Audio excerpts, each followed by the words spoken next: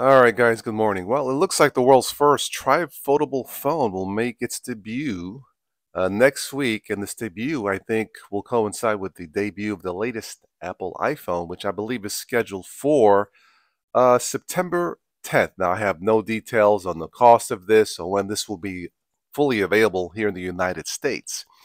I just picked up a Samsung A25 for about $200, a standard, candy bar style phone. And it makes me wonder how far these manufacturers can proceed with different types of technologies. We had bifold phones and now trifold phones.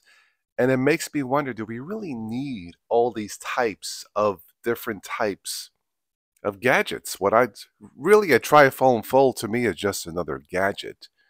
And it makes me wonder, will they fit? If it's a trifold phone, it's probably going to be bigger, and will these phones fit in your pocket, in your jeans, in your jacket even?